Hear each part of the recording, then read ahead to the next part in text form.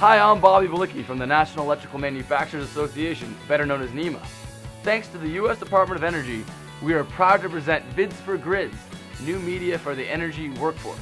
In partnership with George Mason University and NEMA members, we've developed a series of short educational videos introducing electrical equipment that's used in the smart grid, the electrical grid for the 21st century.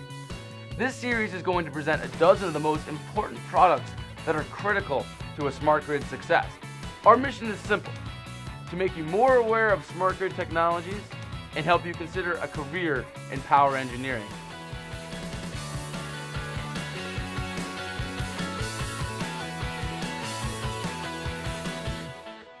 This edition of Vids for Grids takes us to Westborough, Massachusetts, where we will visit A123 Systems, who works on grid-scale battery storage, a vital part of the smart grid.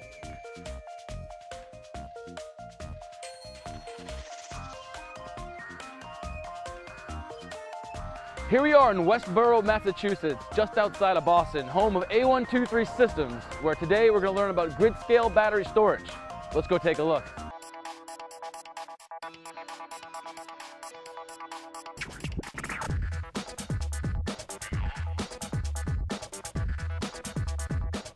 Today on the grid, when electricity is created, it has to be used instantaneously. So there's no place to store it if there's not enough users and too much production. So it's wasted energy.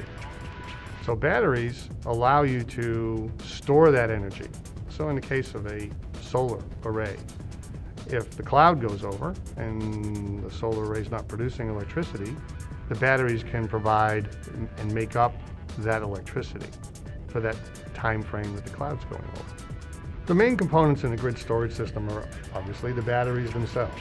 So you can start out at the cell, but you have a battery system where you have a cell, some type of holds it, contains it, and then you have a management system for the batteries themselves. You also then have an inverter that converts the DC into AC at the level that it needs to be for the grid. And in some systems, you might have a cooling system, maybe a chiller or some kind of a condenser that would aid the cooling system for the batteries and the inverter systems.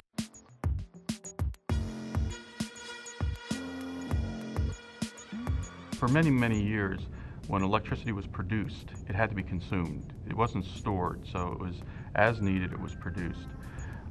Well, there still has to be a balancing act. So when the load decreases and generation needs to back off, well, there needs to be something in the middle that ramps up and down to balance between production and consumption. Batteries are perfectly suited to do that. Currently, that role is filled by combustion turbines that ramp up and down. The problem there is that they're slow responding and that they produce a lot of emissions. Batteries, on the other hand, can be inserted into that role and respond very, very quickly and be absolutely clean because they're charging and discharging to perform that same role. The power grid is roughly divided up into transmission and distribution. Transmission are the big high voltage power lines that carry electricity great distances. Distribution is when it gets reduced down in voltage and delivered to the homes and to the factories, that very edge of the power grid. A lot of that infrastructure is aging, and also, especially in cities where there's a large population growth, it's stressed. So if you can imagine this, a system that has been designed and improved and worked on for 100 years to have power flow in one direction, now has to deal with power flowing in two directions. Having it introduced at the distribution level, say from rooftop solar units or distributed generation units, small generators that are down in neighborhoods or behind factories. The power now flows in at all levels of the grid as opposed to flowing down from a central point.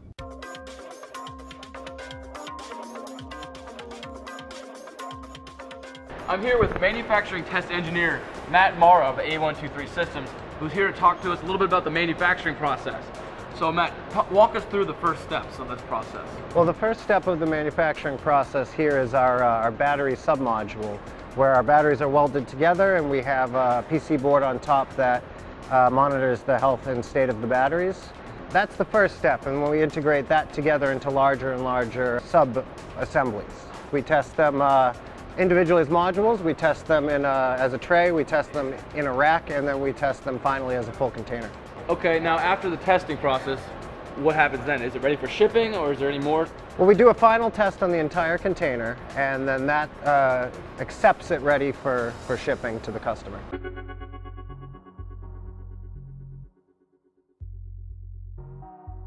With the deployment of renewable energies, we also need better technologies to be able to support them. The electric grid as it is today isn't designed to have a large amount of highly variable energy coming into it. You know, the sun isn't always shining, the wind isn't always blowing, so you have to be able to accommodate when the wind does stop or when the sun stops shining. So that's where grid storage is going to be most valuable, is to be able to improve the minute-to-minute quality of the power. At A123 Systems, we take our battery modules and we group them together into IT server racks, and then we gang these together into a shipping container. So I worked with a container manufacturer to design a custom container that would support our needs specifically.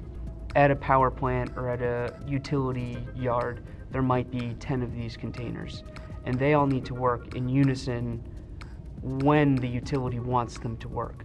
I'm very satisfied with the product that we're able to deliver. You know, I feel good seeing our product leave the door and knowing that I'm hopefully helping to stem climate change or global warming.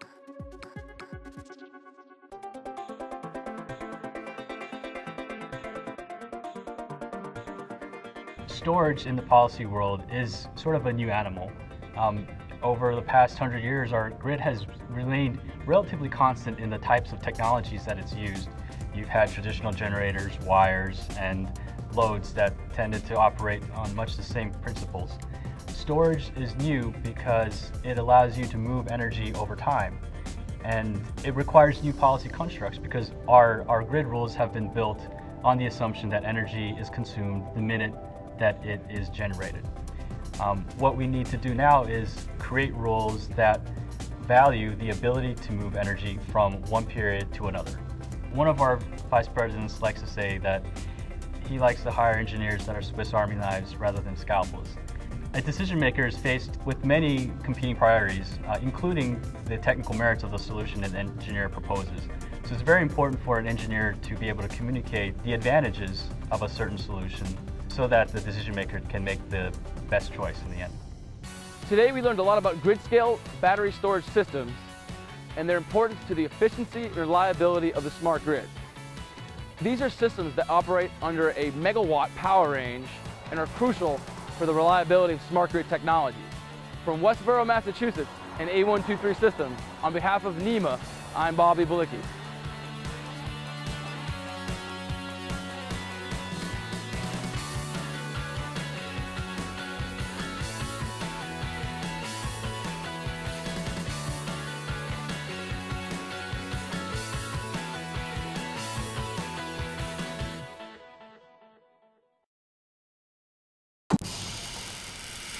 A123.